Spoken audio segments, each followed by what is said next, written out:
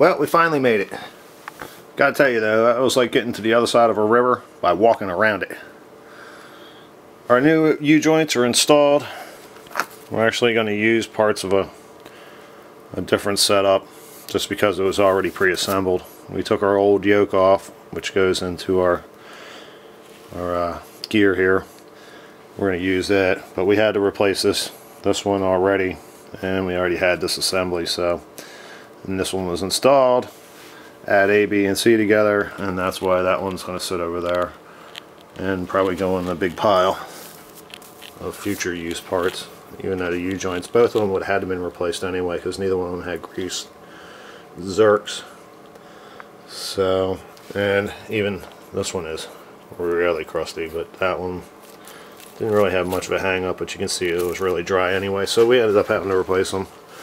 But you could always have done, you know, even though we used our press this time, we could have always done the whole, you know, put the open end socket, which I guess this is in this case a 1 1/16 over top of one end, and put C clamp on, and you know, the old trick there, and drive it into the inside the socket here, and take off the one cap, and then drive it off to the other side.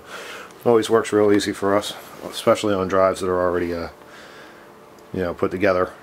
Not that we change, you know, once we get the ones with the zerks on them, they tend to stay that way, and I've never had to replace one. I never had one go bad, and actually that's where this whole setup came from. I thought one went bad, and it ended up being the top end of the last drive. So what we're going to do is we're going to put our bearing pack in, and like so. We're going to do it a whole lot better the next time around though.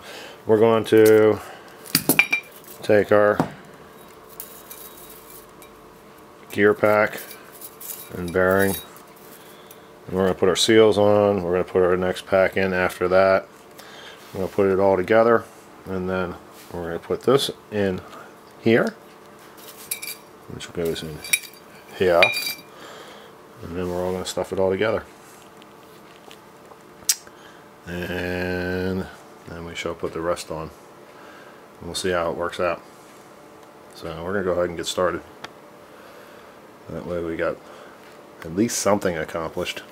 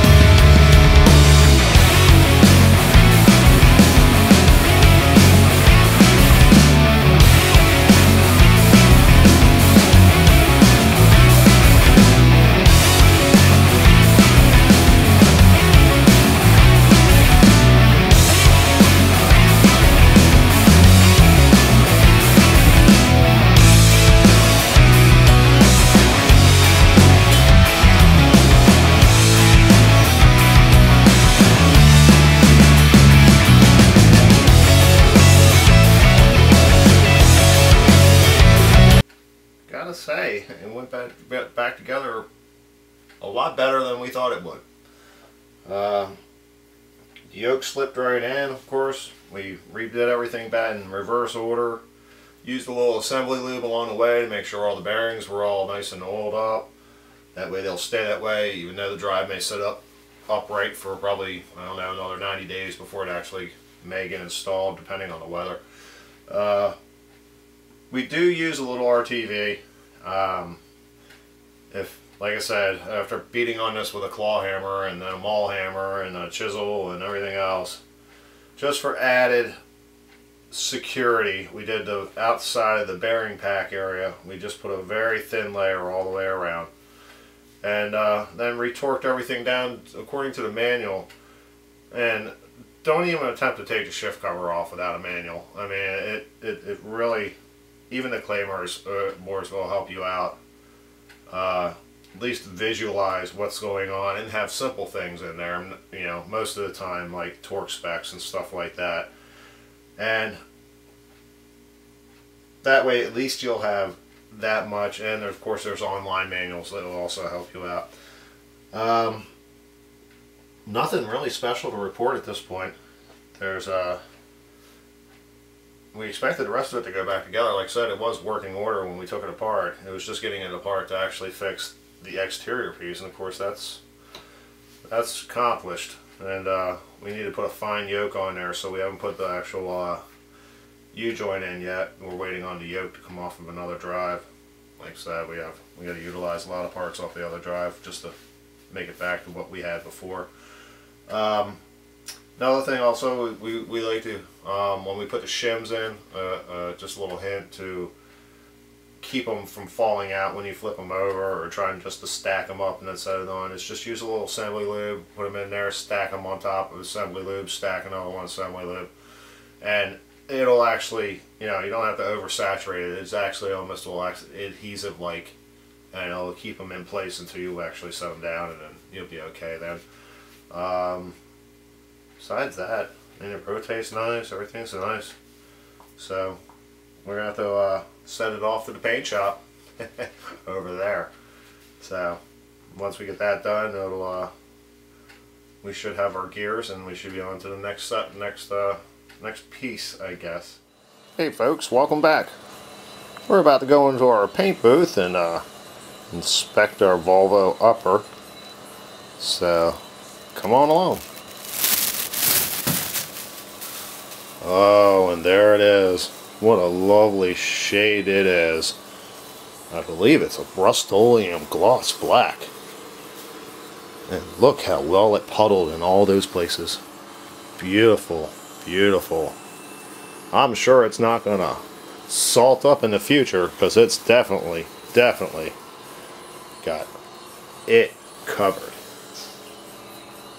Once we put the stainless back on, it's really gonna pop, that's for sure. It'll definitely turn all the heads at the dock. Okay, back to something serious here. Let me put our paint booth down. We did definitely got our paint done. It's had about 4 coats on it so far. As for beating on it so hard, it definitely, after a lot of sanding and a lot of fixing, it don't look so bad. Definitely doesn't look like it's been beat to death, that's for sure. So we're just letting it set up overnight, and then we'll put back all the bolts and screws and such that need to be nice and stainless steel. Now we're off to our 1.56 gears, and we're kind of sad to say, but it was almost a pleasure to take this drive apart. Our Frankenstein drive here. It's only been together for about 6 or 8 months. So, I mean, it got to come apart with, I don't know, a 6-year-old. It was that easy. I mean, you kind of get a little head shy when you have a bad one. You fall off the horse, so to speak. And once you fall off the horse, it's kind of hard to get back right on it. But in this case, I'm kind of glad I did, because the drive we're doing in this video here has been a bear, to say the very least. A real bear getting things apart. I mean, I know I've said it before, but pieces of it would have been in that box over there, if not on the way to the recycling bin, if we weren't actually doing this video. But since it's being done and we seem to be making progress, all's good. Also, we've done a whole crap load of measurements here, trying to make sure everything matches up properly. The gear faces all match the way they're supposed to, according to the Volvo magazine, or Volvo manual. We have not changed anything measurement wise in the rest of the drive, and that was really one of the main goals from the get-go with this whole project. We had our Frankenstein drive, which was definitely had possibilities of not having things mated up perfectly, but we wanted to have these 1.5 and these 1.56 gears put in something that was pretty much factory. And we found them to be so rare in the first place that we really don't want to take much of a chance of destroying them. So that's why we decided to take this 4-cylinder drive and start from top to bottom and clean it all out. But it was all factory and everything was shimmed from the factory. And the manual even says, you know, hey, well, don't trust the factory, don't trust, the fact that somebody else may have taken it apart. We know this one's never coming apart, never been apart before, but at the same time, we're not gonna second guess the factory. And on top of that, everything's in millimeters, which is totally Swedish to us. I guess we don't really have to worry about our videos being shown in Sweden because apparently they're blocked because of some obscure Blue Oyster Cult song, but that's another story for another time. But yeah, you have to reset your calibers and make sure you kind of keep that in mind, that you're not dealing with inches, you're dealing with millimeters. And once you get that done, we've done our measurements, and due to our best calculations on our bottom end here, we believe that we have a difference of 0.002 millimeters, which according to the manual is supposed to be within spec, so we're just going to go with it. Not that we really could make a huge change anyway. I think the amount of shims we have, the next one's is almost a huge swing, where we'd almost need nothing. It would add probably like I think the next shim up would add another 9 or 10 millimeters for a 0.003 inch shim. So it's it's too far for us. We did notice that our gears are somewhat larger. I mean, these are our 1.56 gears, and these are our 2.1618. I haven't looked them up, so I'm not going to even swear to either one, but it's a massive, it's like a 10-speed bike. I mean, this is like first gear, little tiny sprocket. This one's like 10th gear. I'd love to find a 15-speed bike and maybe like a 1.3 something or something like that, because the main reason I'm even doing this is because of the fact that we even started this 1.56 hunt was because we've just run out of props, and we're using a Solus 23 prop, and after that they don't just make things like that for Volvos anymore. So next will be assembling of our nice and beautiful clean bottom end parts, which after assembling the top end should be, if it's anything as easy as that, then it should be a dream, and real easy. It's really nice when you have nice clean parts and everything just fits together the way it's supposed to.